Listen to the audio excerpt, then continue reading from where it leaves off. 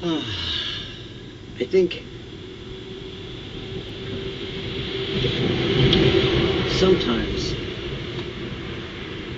some of the hardest things for me to look at is to really go, I don't know, out into the street or the city and to look around and consider the people.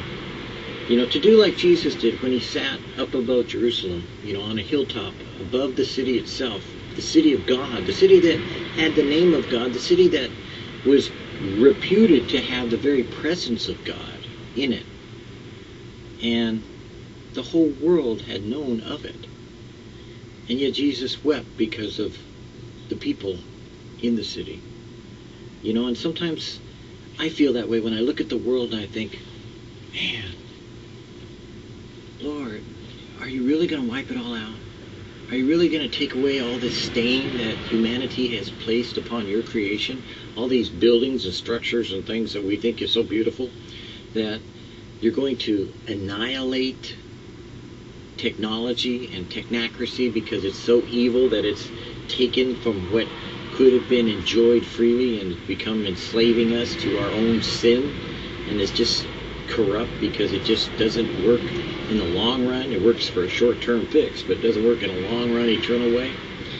And I think about all the people that today, that either haven't heard, because we're told statistically that 95%, which sounds exaggerated to me because, it's probably off, but 95% of the people haven't shared Jesus with somebody.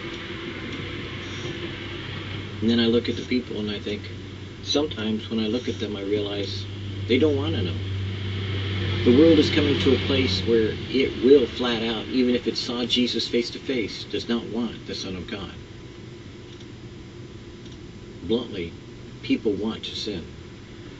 People have no heart anymore that resists the desire for sin, or to corrupt, or to be evil.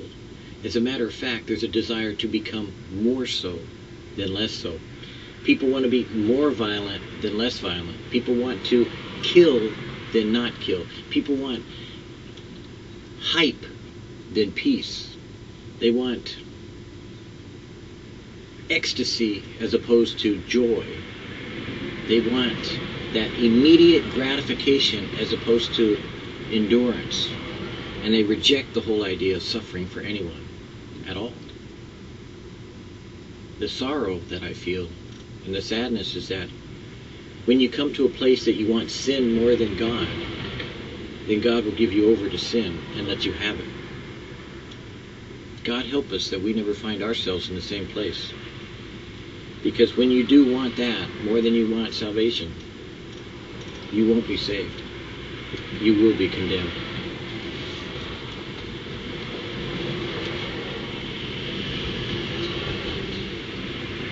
Men in love with sin do not receive Christ.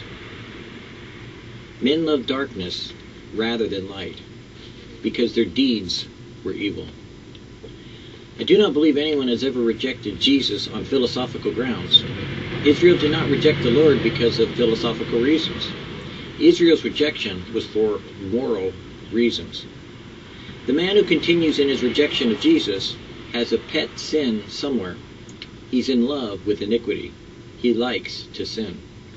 He rejects Jesus on moral grounds. It's too personal. It's come home to him. And then hides behind false philosophical grounds.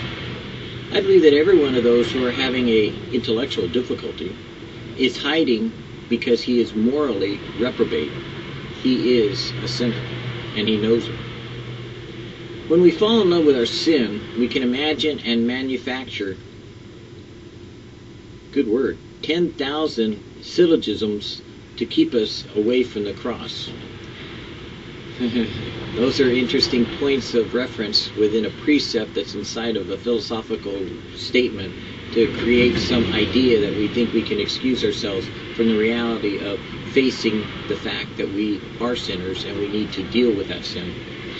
A blind man can argue that there is no sunshine, but when he gets his sight, the sunshine floods in. How wonderful it is that when a person gives up his sin and puts his pride under his feet and looks at the light, the whole body, the whole mind are flooded with light. I have talked to people who have come out of rationalism and atheism and all the rest of their isms, and they smile at you with clear eyes and say, "Oh, it's wonderful now. The light has flooded in." Jesus said, "For everyone that doeth evil hateth excuse me. For everyone that doeth evil hateth the light, neither comes to the light, lest his deeds should be reproved. This is the condemnation, that light has come into the world, and men love darkness rather than light, because their deeds are evil. The natural man has a perverse antipathy to the light, because it interferes with his iniquity." In other words, people, all of us, don't want to be found out. And the reality of Christianity is we confess our sins. He is faithful and just to forgive us our sins and to cleanse us from all unrighteousness. As a Christian, we're mandated that if we are in sin, to confess it, to bring it out, not to run from it, because the light is shining. It's obvious before God what you are. But whether you've accepted his forgiveness for who you are is a whole different story. And the reason why people reject God's provision for sin is because they know bluntly what they are doing, and they have chosen to do it anyways. That is the tragedy. That is what will send someone to hell.